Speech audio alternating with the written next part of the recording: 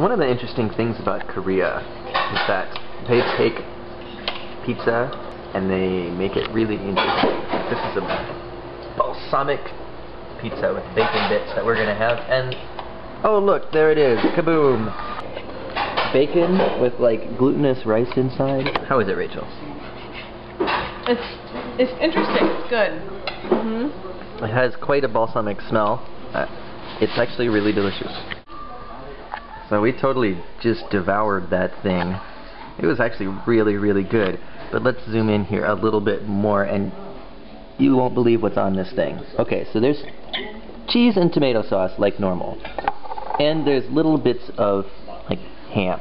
But then we've got glutinous rice wrapped in bacon. It was good bacon too. Right here, look at that. In the center of the screen, that is shaves of almond. Like it's almond shavings there. And then right there, that's crab. And the crust itself is actually stuffed with cheese.